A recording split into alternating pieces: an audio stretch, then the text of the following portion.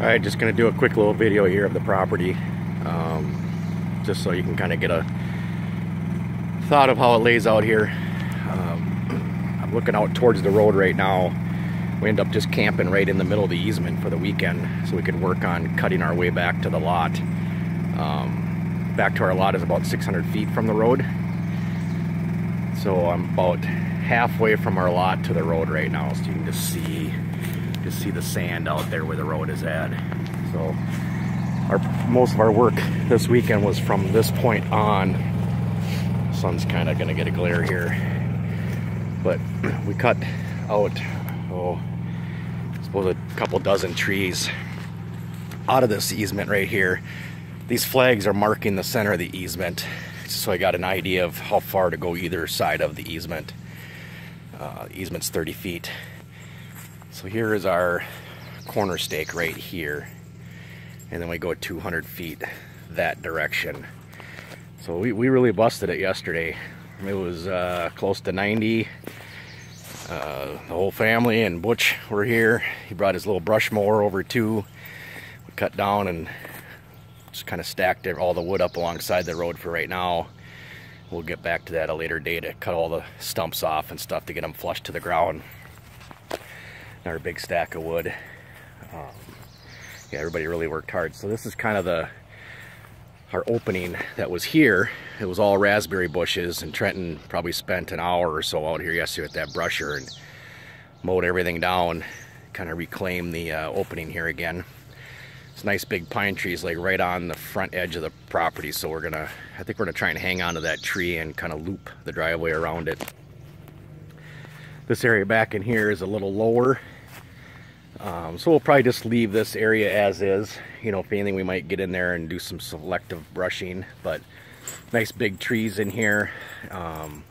Do get a little shade from them, but we do have a pretty big opening, so the sun really gets in here, but which is good. The ground can dry out and stuff then, and brushing this all out yesterday will definitely help for drying the ground out.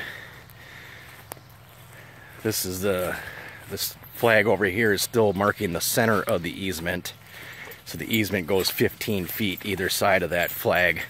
So for right now, when we're done with the camping trip, we're gonna park the camper right here on the easement, because we're not obviously blocking anybody's access back to the state land back here, which, you know, we're not blocking anything. And there is an easement that continues back to the state land yet. That flag back there in the woods is really close. No, I'm sorry, that flag back there is 30 feet off the property line. So I'm trying to mark my back edge as far back as we can actually build something. So 30 more feet beyond that flag is actually the corner of the property, which we have not found that stake, and I don't think we ever will. I'm just gonna have to determine it myself. I think I'm gonna get a compass up here and try and do that. So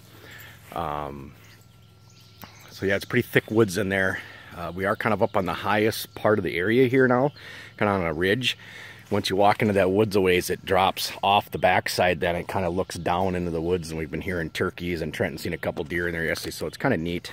Wildlife right away.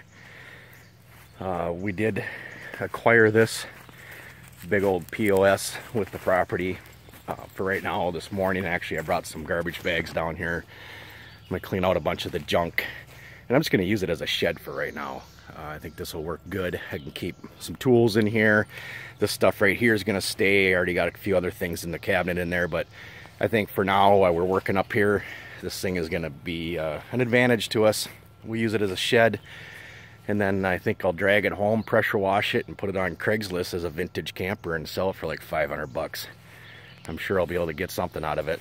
I'll put new tires on it and tow it home. All these retro guys now wanting to pull these things behind their hot rods and stuff. I think this will be an easy sale. So that's that.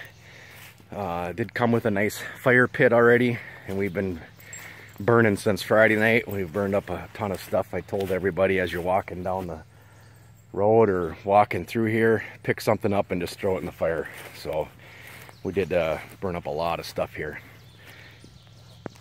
Came with an outhouse. Nobody's been brave enough to try it out yet.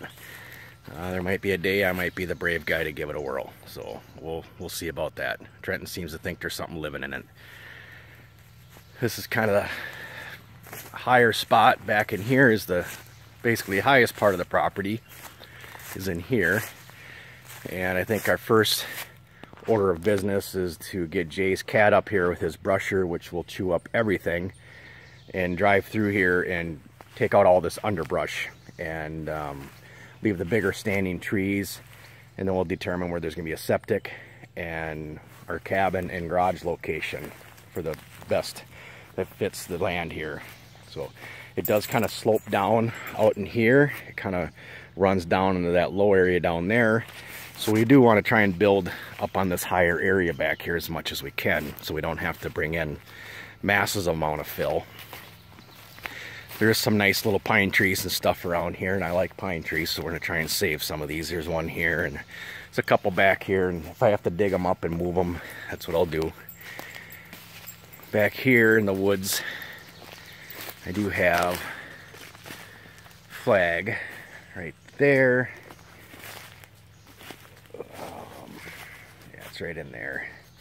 So there's a flag. This kind of represents our back edge of our property. So the clearing pretty much goes as far to the edge of the property is that we'd actually be able to build. So we don't really have to cut anything more out back on this edge back here.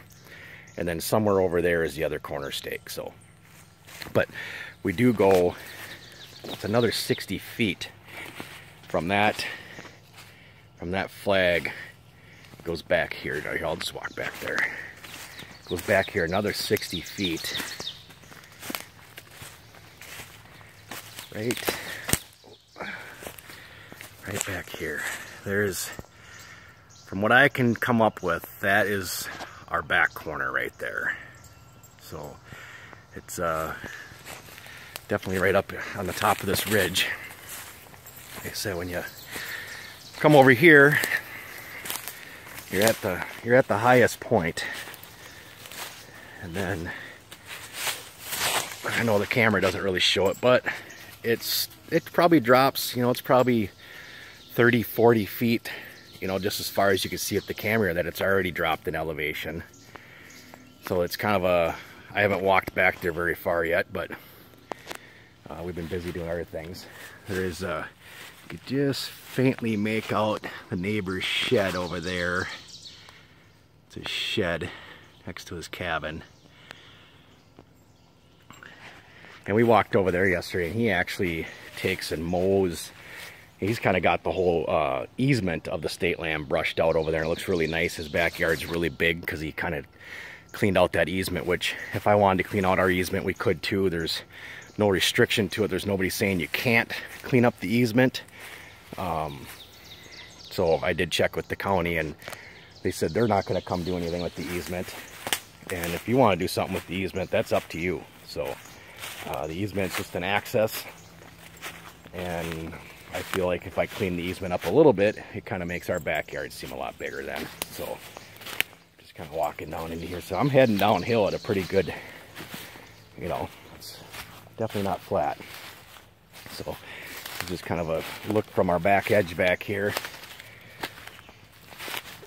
And it is kind of a little bit open in here, a little bit. So, but I think once we get Jay's brusher in here, spend a couple hours in here with that, it'll look like a totally different area in here. So yeah, I'm kind of right on the edge back here right now. So I'm gonna walk back out, back into the opening here again, and I'll just conclude this video. So I wanted to kind of put this together, kind of keep a record of what we got going on and our steps, our progress. A couple years, it'd be kind of neat to look back at these videos and seeing what we started with and what we have then. So, all right, here's me looking back out, and these are some neighboring trailers on another campsite over here, but it doesn't to me look like they've been in here for years. There's trees laying on their campers, and you know, maybe there'll be a way that we can kind of screen that off a little bit, but you know, I'm going to try and position everything that we're not really actually looking that way when we're trying to enjoy our place. But you know, it is what it is. We were there when we bought the place, and the nice part that we like is the privacy. We're way back at the end. We don't get the hustle of the road out front.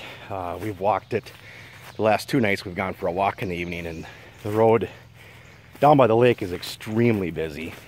The road that we're off of, this dirt road, isn't as busy, and because there's not as many cabins on it, so that's kind of nice. I don't know if I could actually be right on the lake with that tar road and as many cars that go up and down that tar road, and that none of them do the 20-mile-an-hour speed limit it is. So this is kind of nice. Like I said, it's very private. It's quiet back here. We really enjoy it. So hopefully the next video is us up here with Jay's cat and getting some brush and getting some fill hauled in for the start of the garage build. So